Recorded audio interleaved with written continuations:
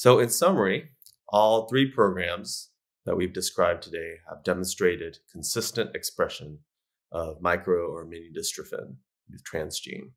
And all three programs have demonstrated either stabilization or improvement of patients' functional outcome measures, which contrasts with what we would expect from untreated patients.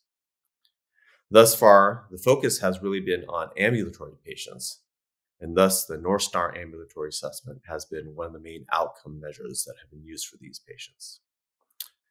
I am interested to see data on more advanced non-ambulatory patients using some of the other measures like the upper limb function measures or the pulmonary function outcomes that we've discussed. I don't believe there's enough evidence to conclude that one product has superior efficacy over the others. At this point, we have seen some safety signals with regard to complement-mediated thrombotic microangiopathy, or TMA, as well as liver function abnormalities and autoimmune myositis. The autoimmune myositis appears to be related to the individual patient's mutation, and moving forward, each gene therapy product will exclude patients with certain mutations.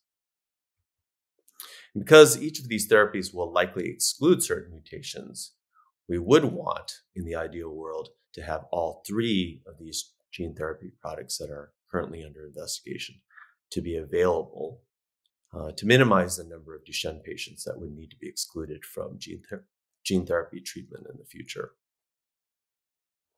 There are additional questions that we have not addressed.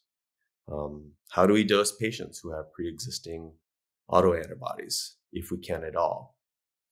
And how long will the transgene expression last in the muscle?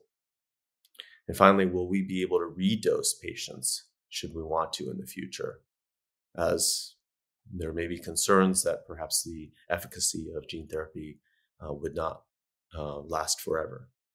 I am optimistic that we'll be able to answer these questions in the future. And by answering these questions, I believe that we'll be able to